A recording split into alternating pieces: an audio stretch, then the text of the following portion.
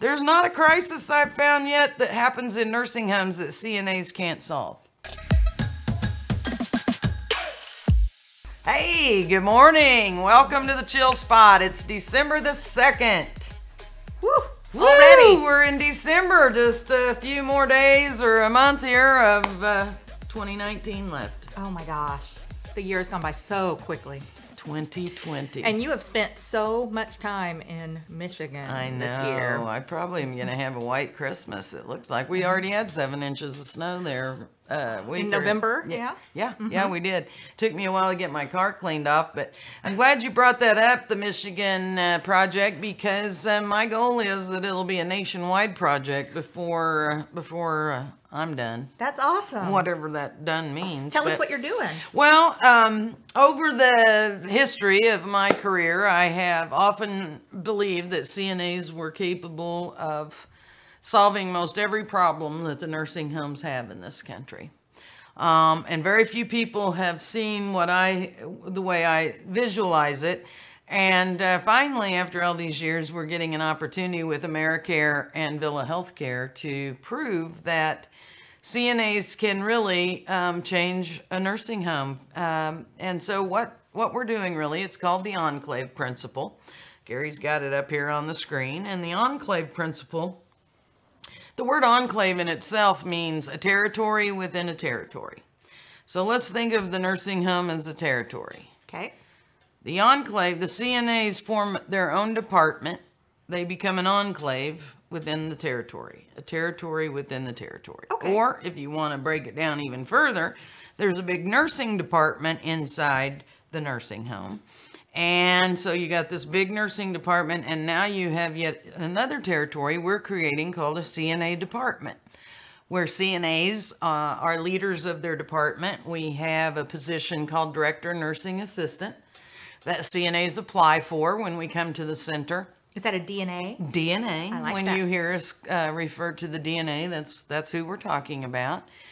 And, you know, there's so many facilities across the country right now that are dependent on temporary agency. Oh, yeah, and I know that's And a drain. our clients are no different. They've depended on agency too. But I just got off the phone today, as a matter of fact, on how much the agency has gone down. In the first building in Michigan that we got to back in June and started developing and implementing the Enclave principle.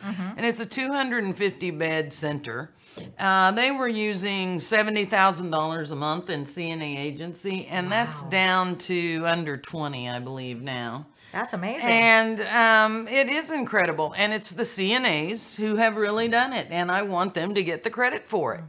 We develop, depending on the size of the care center, anywhere from 6 to 12 certified preceptors. So they take the NACA certified preceptor course, which is about a 2-week online course. When they have completed it successfully and passed the final examination, they become a preceptor. And those are the only CNAs in our buildings, in these Michigan buildings, that are allowed to train a newly hired CNA.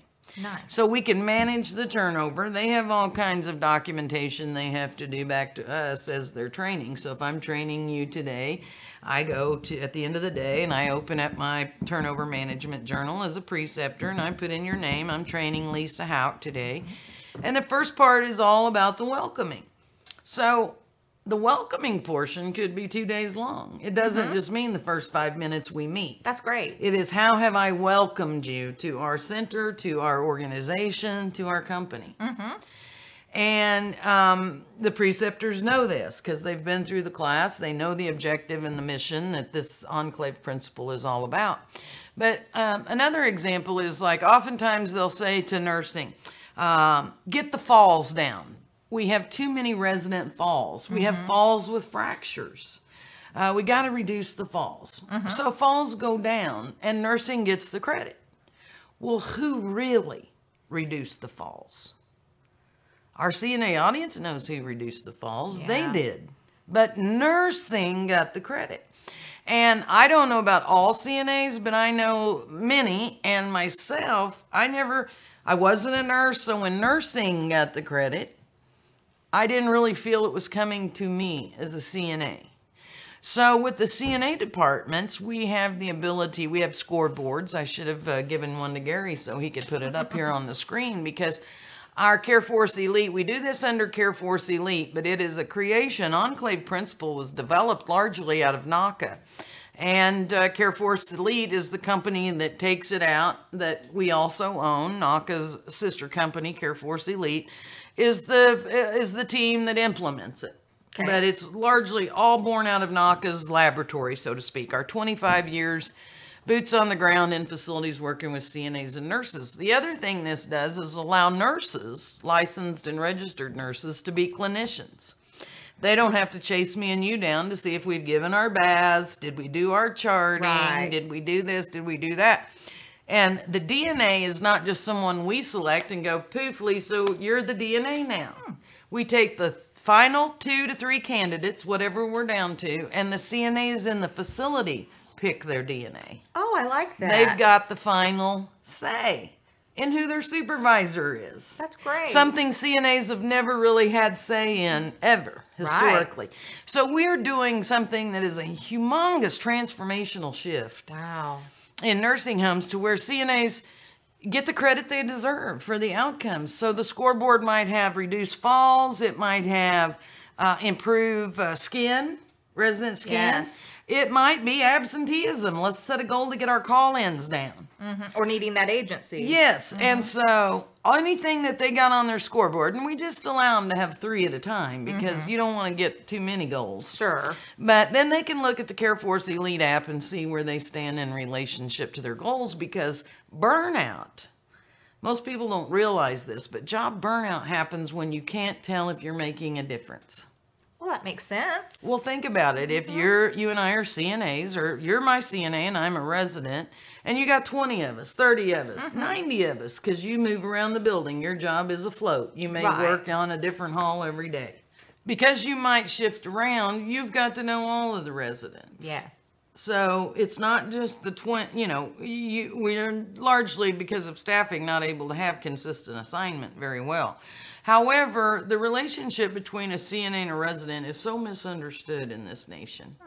I'd never have said CNAs are the most important, but I say that relationship between the resident and the CNA is the most important relationship. Mm-hmm.